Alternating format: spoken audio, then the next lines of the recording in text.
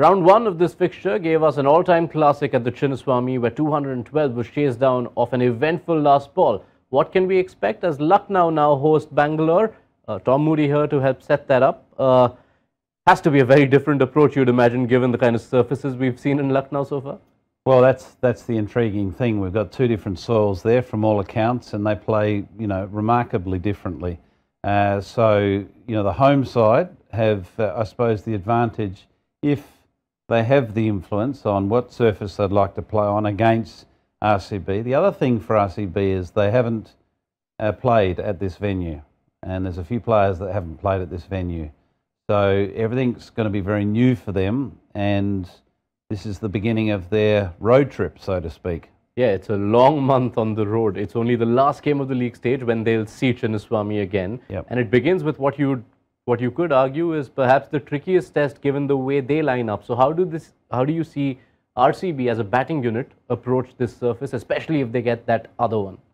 Well, that's going to be the interesting thing. I think they prefer the better batting surface, given that their lineup with Kohli, with Faf and Maxwell, and so much reliance on them firing, or at least two of the three firing, and others making contributions.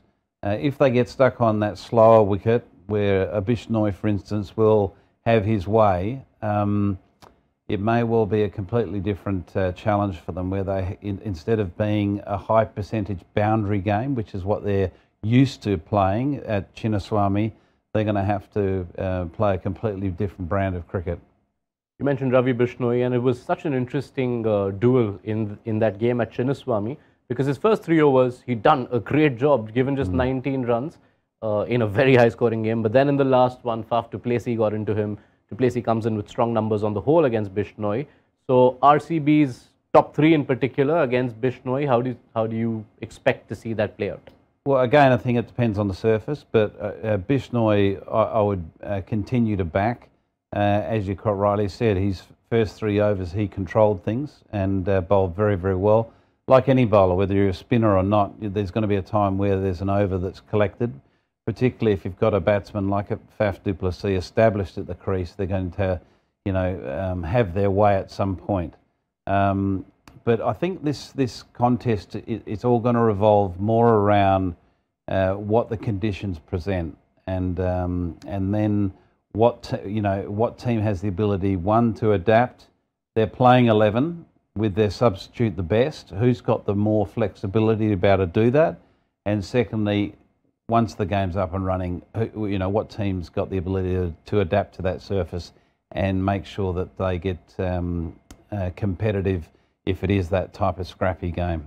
To that point, we've seen Lucknow use Amit Mishra as an impact sub, but they've used him sparingly. There have been some spells of 1 or 2 overs. Is this the ideal game for him to get a full go of 4 overs if things go on expected lines? Yeah, if it's going to be a slow turner, I'd imagine he will have very much a say, because we talk about the big 3 and their batting order. They're all right-handers, so you'd welcome a leg spinner or another leg spinner.